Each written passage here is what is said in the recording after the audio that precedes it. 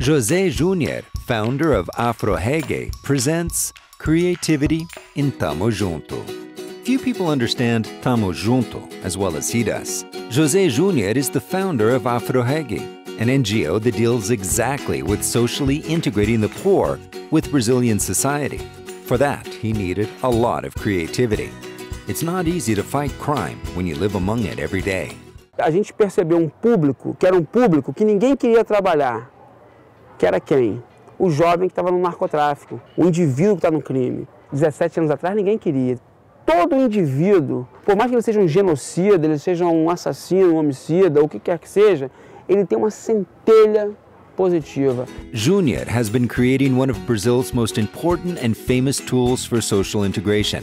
However, for that to happen, he gave up his own social integration. Today, he lives under the protection of the police. He's constantly persecuted by drug dealers.